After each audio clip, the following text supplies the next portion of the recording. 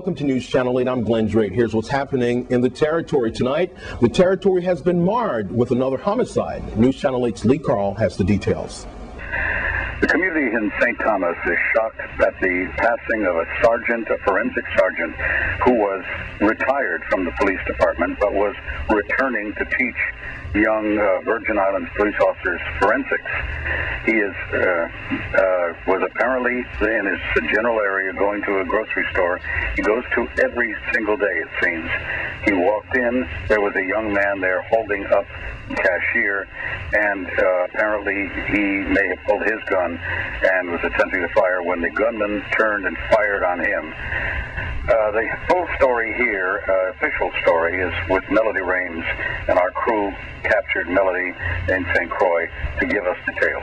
Okay, on Tuesday, July 7th, retired police sergeant Liston Gums was shot and killed while shopping in a grocery store in the Lindbergh Bay area of St. Thomas.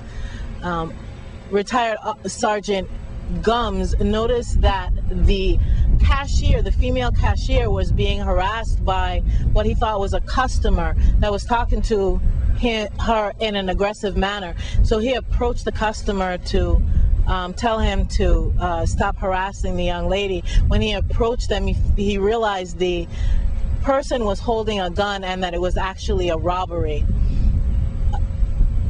Retired Sergeant Gums struggled with the suspect, and during the struggle, the retired officer was struck one time in the left side of his stomach by one shot that was discharged from the gun that the suspect was holding. Subsequently, the suspect fled the scene and ran off into the area of the Croix Terrace housing community. Later on, the cashier told police that the suspect came in and pointed a gun to her face and demanded money.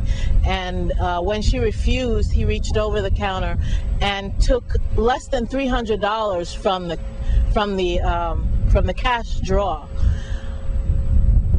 And that's when he was spotted by the officer. As I mentioned before, the reaction was immediate here because the sergeant was also a member of the Virgin Islands Retired Police Officers Organization. He was very instrumental in fundraising and a number of other matters. And the retired police chief, who's public relations for the Virgin Islands Retired Police Officer Organization, is Chief David Canton. I spoke to him about the loss of this police officer. Well, I have to say that we are saddened that he has died that way. He was a very nice retired officer. He's one you could depend on very well. He's always willing to do something, and we're going to miss him, no question about that, because he was an officer we're going to depend on very well, and the organization is going to miss him, no question about that.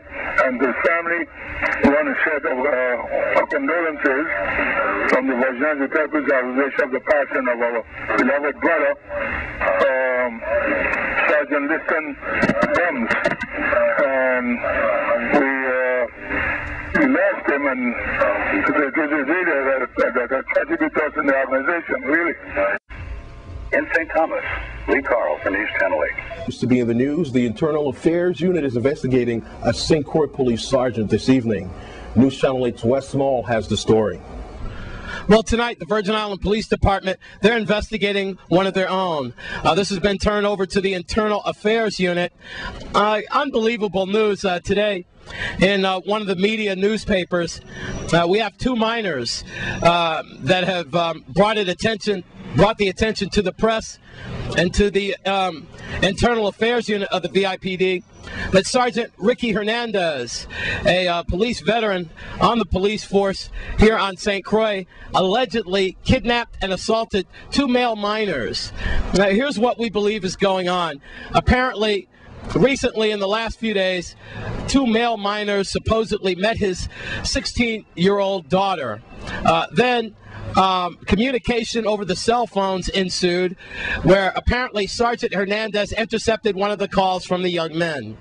They then met later on, had a confrontation where supposedly the minors told the media anyway that they were forced to get in a police vehicle where Sergeant Hernandez took them to a private home where he questioned the two young men about how they got their daughter's number or why they were calling his home, making the statement, "No man calls for my daughter." In any event, Ricky Hernandez is probably apparently his wife is involved as well.